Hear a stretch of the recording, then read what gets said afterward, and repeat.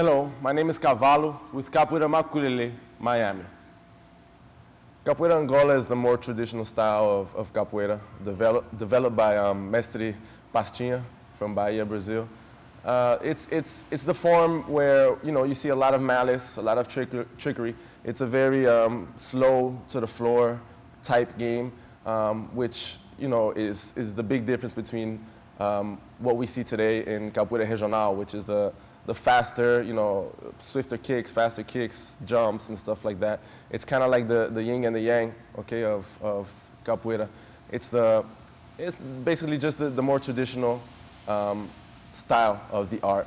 From that came what we see today, which is the things you see on TV, as far as music videos, movies, TV, period. All the swift jumps and fast kicks that you see now it was developed from Angola, but at the same time, it's a totally different part of the martial art.